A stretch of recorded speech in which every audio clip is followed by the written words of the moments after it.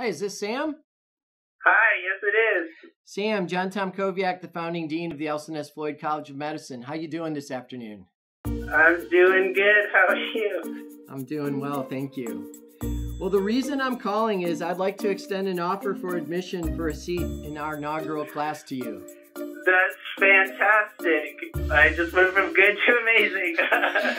So I'm curious, what might it mean to you to be a member of our inaugural class here? Oh my gosh, I don't know. I can't even put that into words for you. It means everything. I've been working so hard for this my entire life, and I don't know, it just means everything to me.